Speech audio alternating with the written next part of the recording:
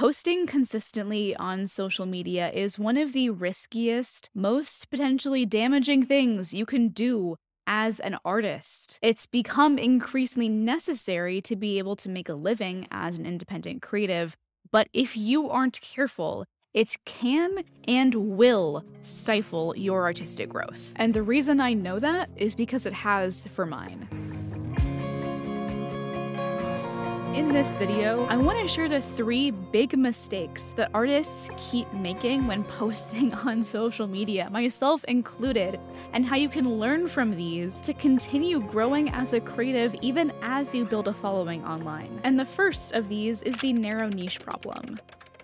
This is where you self-censor your art or your creativity because you think that you have to really narrow in to cater to a specific niche. This could be doing oil painting landscapes or gouache portraits. You're only allowing yourself to do one of these because you're afraid that people will follow you for one, see the other, leave, or just stop engaging with your content. And niche is something that is really talked about a lot by social media gurus, and I think they mean this advice very genuinely. Niching down into one specific subject or medium is fine for some artists. Like maybe you're really into just doing one thing, just having one medium, but I have found that a lot of artists tend to be like multi-passionate or interested in a ton of stuff, and really important creative breakthroughs happen when we allow ourselves to experiment, when we create without any expectation, being willing to make bad art, like I talked about a couple videos ago, is really important to be able to grow and really come into your own and find your creative voice.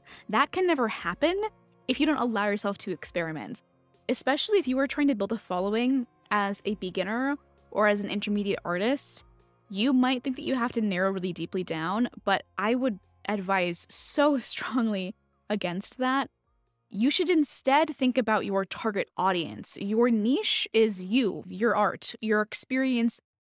Your niche is you as an artist. Your target audience should really guide your content on social media, and that is way more important to figure out. You don't have to have a niche at all if you know who your target audience is. Your target audience might be people like you, or it could be your ideal customer base, your ideal collector base for your work. You should then think about what kind of person would like your art. What kind of person would want to buy your art? Where do they live? What do they like to do? What are their hobbies? Where do they enjoy spending their time? That might not be on social media. That might be in upscale restaurants, hair salons, cafes, art galleries.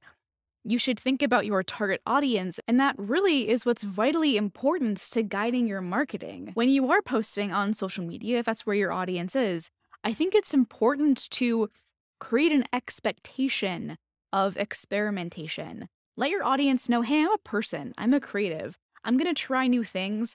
This place, this profile, this account is going to change and evolve as I do. You might be desperately trying to narrow the art that you will allow yourself to make because you want to find an audience, but I think it's really important to seriously consider if that will help you find the right audience.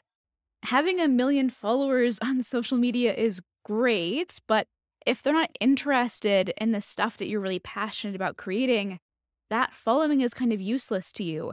If they're not going to be supportive of the kind of artwork that you're really passionate about, that you really want to make, if those 1 million followers are there for a thing that you don't want to do anymore, that's not going to work out long term. It's just not sustainable. It's way better to have a smaller following that will follow you everywhere you want to go, support you regardless of what you want to make. And that's really what you want to build, especially if you are a multi-passionate creative. If you're one person, if you're the kind of person that wants to do just one thing, that really loves just oil painting portraits, go for it. Do that one thing. Like, pop off, queen. Love that for you. But that's not everybody. A lot of artists really want to experiment, especially when you are just starting out. It's really important to be able to try new things and find yourself as an artist. And you want the audience that you build to support you in that. Emma Chamberlain, for example, makes videos on literally whatever she wants, but like people don't watch her because she talks about cooking. They watch her because she's Emma Chamberlain, because she's unashamedly herself. And I think that's the kind of audience that you really want. That's the kind of audience that will stick with you. Just having an audience that's really only interested in one type of thing will lead to a whole other host of problems, including the next one, the greatest hits problem. So a lot of creators that go viral early on in their careers will be very open when talking about how it was like the worst thing that could have happened to them. Like they hate it, especially if they're relatively new on the scene. They haven't been posting online for very long. Going viral can be a recipe for disaster, right? Because you now have this huge audience, the majority of your audience that is only interested in like one type of thing from you. They just want to see like that one video that went viral over and over again. They just want that same type of presentation, that same vibe, the same subject, same topic. And that's not very conducive to experimentation or finding your voice as a creative. And in that journey to experience that initial like taste of success again, you're going to be overly focused on the numbers and not really focused on finding fulfillment as a creative, on making art that really speaks to your soul, that you're really passionate about. And focusing too much on the numbers is not a good thing. There's a reason that a lot of artists on YouTube talk about how they don't pay any attention to the analytics. And I admittedly am a little bit different from those other artists. Like I really do like the data and the analytics, but I mean, I've fallen into this problem a bunch of times where I keep trying to make the videos that are going to perform well and not always making the videos that like I'm really interested in making. And sometimes when I do make the videos that I'm really interested in making, they don't perform well. One of the most common critiques that I get on my videos is that I don't talk about or share my art enough, that I share too much like entrepreneurship stuff and social media tips. And I hate these comments because they're right and I don't like it. I don't know what it is, but for whatever reason, people really only want the videos where I talk about money, the videos where I talk about business stuff and like Instagram tips or whatever, you know, like how to grow on YouTube. People like that stuff. What they don't like is like really in-depth storytelling about how to find your creative voice. I made a video that I'm immensely proud of. I thought it was the best video I had ever made. It was like the king of all flops on my channel in terms of like view counts in the first couple days. It didn't do well. And if I want to be a good YouTuber, I have to make stuff that works. I have to like, you know, follow up and like do whatever and like make the videos I know are going to do well. But if I want to be a good artist, I have to experiment. And those things, yeah, they can be diametrically opposed pretty often if you aren't careful. And that's a really hard thing to do because like I and a lot of other art YouTubers rely on the money that we make from this platform to pay our bills, to keep the lights on, to like feed my cat, pay for my groceries. And that's a really tricky decision to have to make. And I don't think there is necessarily a super cut and dry answer for every situation. And that brings me to the broader artist to content creator pipeline. So the pipeline works like this. You get an audience, then your job is now to make content. Then you discover that it's easier and sometimes more successful to make content that's value-driven, that's focused on helping other artists, sharing info about art business, etc. Then that content just performs better, it's easier to make, and you are pretty sure that people just don't want to see your art anymore, so you stop posting it. They're not interested. It takes a lot of time to do. And so gradually, because you're a full-time creator now, your life gets busy. You have brand deals to worry about. And slowly over time, you're making less artwork than you did before you called yourself a full-time artist. How does that make sense? I think that dynamic of not making a lot of art when you are a full-time artist happens to a lot of creators, regardless of like the marketing strategy you choose. Like it or not, there is just like a lot of extra stuff that comes with being a full-time creative, like packaging orders, marketing yourself online, like ordering all of the stuff, designing merch, like making everything, like paying taxes. That just takes a lot of time.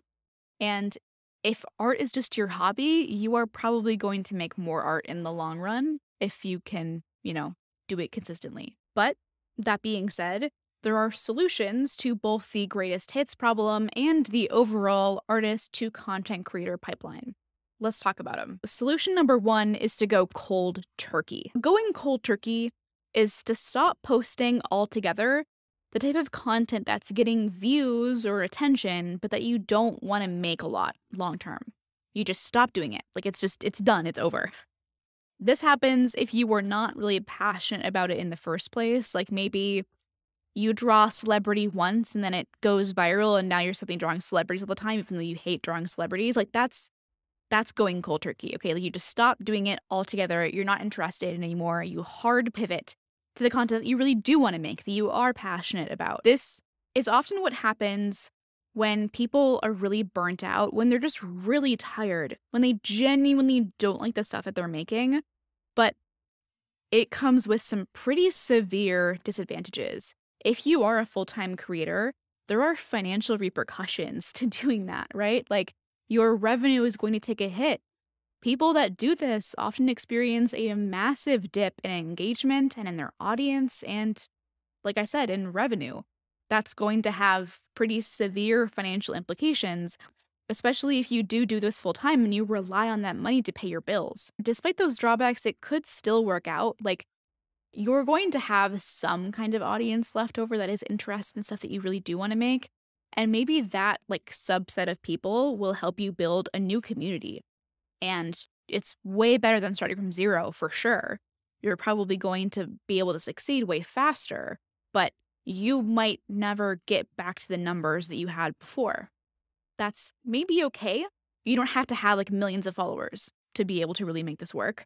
And you can leverage that following to open up other doors, get into galleries, get into art shows, build relationships with people in the industry. You know what I mean? There are tons of doors that are open to you, but it's a thing to consider that your revenue is going to take a hit if you do a cold turkey approach and really hard pivot back to stuff that you really do want to make. So the second solution to this is to have two channels. If you really are genuinely passionate about the stuff that you were making that's getting views, like myself, for example, I like the business content and I like the art vlogs, but they tend to not work together on the same channel for some reason. I don't know why, but whatever reason, they don't. One answer is to break this up into two channels, right? You're giving each type of content the space that it might really need to succeed on its own. One is not being weighed down by the other. For a lot of people, this really could be the best of both worlds. If, you're concerned about your two interests not merging well together, the answer genuinely might be to just make two different accounts. Just post, gouache portraits on one, oil landscapes on the other. It could totally work. If you really do want that niched approach, it could be totally fine. It could really work out if you are equally passionate about both. That's important because if you're not, you're going to eventually resent one of those channels. And this second channel thing is something that I've been considering for a long time. I really do want to do both. I like the business stuff, I like the vlogs and art stuff, but for whatever reason, they just tend to not work on one channel, and I don't entirely know why. It could be something that I'm doing wrong, frankly. It could be the editing style is too boring, I should tighten things up, whatever. Maybe I need to work on my storytelling. It's hard to say. Maybe the answer really is to just work on the type of stuff that's not performing well for you and workshop it a little bit, try and figure out how you can make it perform better, actually. But having two channels could be also the way to go, maybe. As I was thinking about this, as I was thinking about having two channels, I kept having this intrusive thought, this feeling of impending doom of what's gonna happen on the day where I stop having social media marketing tips. What's gonna happen when I run out of topics to really talk about? Is that ever gonna happen? I don't know, right? Am I trapping myself inadvertently in the narrow niche problem without even realizing it? It's totally possible, right? And furthermore, if I do post on two separate channels and split my content up, does that mean that my business stuff will feel less genuine, less relatable, less believable because my art isn't there to back it up. So maybe the answer is to just post it on one channel. Just say, like, fuck it. You know what I mean? Like, I'm an artist, I'm a creative. Like, I'm a person. I'm not a marketing and entrepreneurship tips machine. Like, I'm a real human being. I started this because I wanted to share my dream to become an artist and what I learned along the way. And somehow it's drifted away from that to become more about chasing the algorithm and doing better. And like, if that data is important, it's a thing that I should care about, but it shouldn't necessarily drive all of my decisions. I should be able to experiment and I should want to build an audience that's interested in watching everything that I want to make. So I ran a poll and 60% of you guys, over 60, I think close to 70, said that you wanted to see everything on one channel. You wanted all of it right here. And we're going to do that. We're going to see how it works. If turns out that you guys want things on 2 separate channels, then I will do that. But I'm going to give it a couple months. We're going to see how it goes and I'll report back. I'll tell you how it went. Maybe the right answer is really to split things up. It's hard to say. I think it's just like important to realize that you genuinely do not have to have everything figured out right away. It's okay to make mistakes, to grow, to change, to split things up. Like, it's fine. You know, like, it's really not that high stakes. You're gonna be okay. Being an artist on social media is hard and you are bound to make mistakes, and there are a lot of things that you have to watch out for. So let me know what you're struggling with about social media in the comments. If you really are interested in seeing a video that I am extremely passionate about, that I am so proud of making, I highly recommend that you watch it. It's this video right here. It's all about art style, and it's a very different take on every other video on the topic and why art styles really aren't what you think they are. So, hope you have a great rest of your day. Make sure to subscribe, I guess, if you want to, and I will see you in the next one. Bye, guys.